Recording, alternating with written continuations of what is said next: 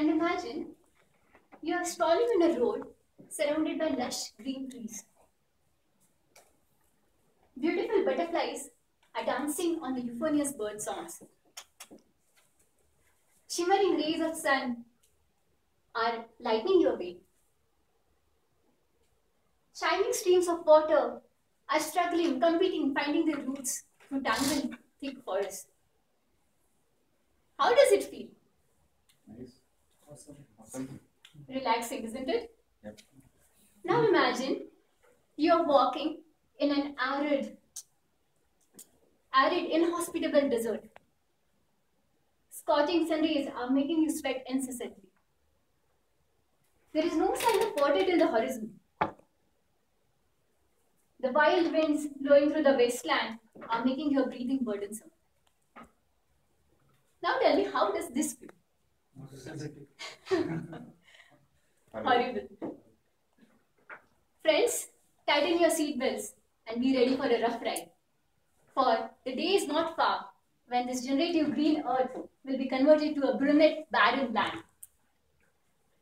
The primary offender for this bizarre situation is going to be none other than our very own deforestation. Wikipedia defines deforestation as the removal of forests to utilize the land for other activities. Examples of deforestation are conversion of forest lands to farms, ranches, or urban use. Over the last century, across the globe, the green cover has been reduced just to 30%. According to the United Nations Food and Agricultural Association, every year around 180 lakh acres of farms of forests are removed. The primary reasons for deforestation are threefold. The first one, as you can guess, is agricultural activity, which contributes to around 64% of deforestation. To support the ever-increasing population and food demand, trees are harshly cut down for cattle grazing and growing crops. The second most important reason for deforestation is logging, which attributes to 14%. Wood is utilized directly as well as indirectly in industries such as paper, furniture, etc. And some of these industries even illegally cut forests for their use, thereby reducing the forest cover. Wood is also a primary fuel resource in rural areas and in manufacturing industries, which is the third reason for deforestation, accounting for 5%. Urbanization, mining, globalization, and other reasons contribute to 17% for deforestation of land. Cause is done. Next is what? Effects. Deforestation is leading to a plethora of problems which our forefathers wouldn't have imagined in their wildest dreams. The first and the foremost effect of deforestation, which all of us are facing today, is climate imbalance.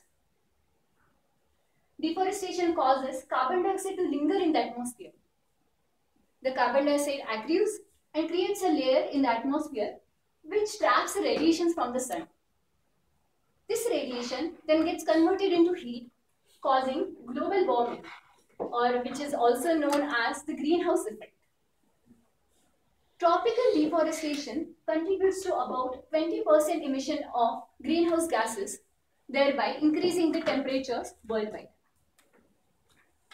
The second burning effect that deforestation has is soil erosion. Due to forest land clearance, the rates of soil erosion are increasing due to increase in the runoffs as well as reduction in the protection of this land from tree waste. Deforestation has also afflicted loss of biodiversity on Mother Earth.